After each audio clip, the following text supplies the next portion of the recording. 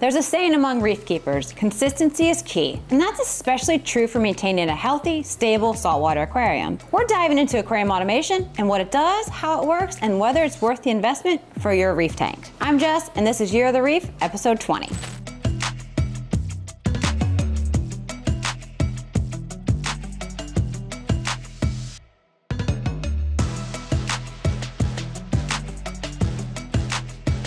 From lighting and temperature to nutrient levels and water chemistry, stability is the foundation of a successful reef. But reef keeping is hands-on and life gets busy. Travel, schedule changes, or simple forgetfulness can cause swings, and that's where automation helps. Automation uses tools, controllers, and smart tech to handle repetitive or time-sensitive tasks. It doesn't replace the reef keeper, but it keeps parameters steady so you can focus on observing and enjoying your reef tank.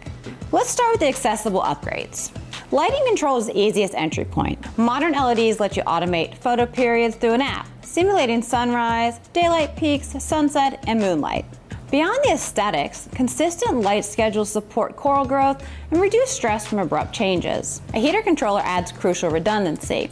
Heaters fail on occasion. A controller monitors temperature with higher accuracy and can cut power if overheating occurs. That single safeguard can prevent a catastrophic spike that harms fish and corals. Auto top-off systems, or ATOs, quickly become essential in reef tanks where salinity stability is critical. Evaporation raises salinity. An ATO uses sensors to detect the drop in water level and automatically adds RODI water to maintain a steady salinity without daily manual top-offs. Next, dosing pumps automate the addition of calcium, alkalinity, magnesium, and trace elements, the building blocks of coral skeletons. Rather than a single large dose, you can schedule small increments throughout the day. That evens out consumption and avoids parameter swings that stress livestock. As coral biomass increases, you can adjust dosing rates to match real demand. For full visibility and control, a comprehensive aquarium controller acts as the system's brain. These platforms monitor temperature, pH, salinity, ORP, and water level, log trends, and send real-time alerts. You can program automatic responses, shut off a heater, turn on a chiller, stop return pumps during feeding, or trigger a leak alarm if water is detected where it shouldn't be. Taking automation further, some setups include automated water testing for alkalinity, calcium, and magnesium multiple times per day. Pair that with the dosing pumps, they create a feedback loop that makes micro adjustments as conditions change. That level of stability is difficult to match manually and can be a game changer for SPS-heavy systems. So what does this mean for you? First, time savings. Automation takes on repetitive tasks, topping off, dosing, feeding, freeing you to focus on observation, aquascaping, and husbandry that really matters. Second, stability. Consistent temperature, salinity, and chemistry translate to stronger, more colorful corals and healthier fish. Many reefing problems trace back to instability. Automation helps flatten those curves. Third, vacation proofing.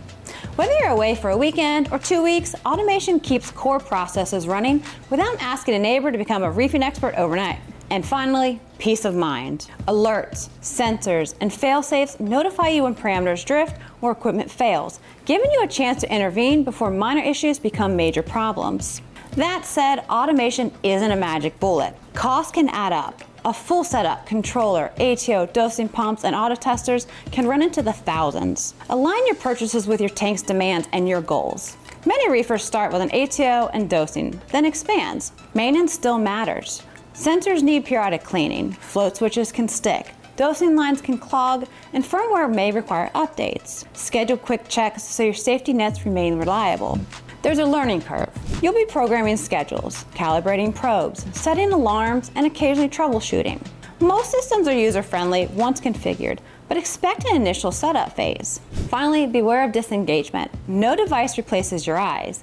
Daily visual checks catch subtle changes, polyp percentage changes, fish behavior anomalies, or early pests and diseases. Automation should support, not replace, your involvement. So, is it worth it? For most reef keepers, especially with medium to large tanks, demanding corals, or busy schedules, yes.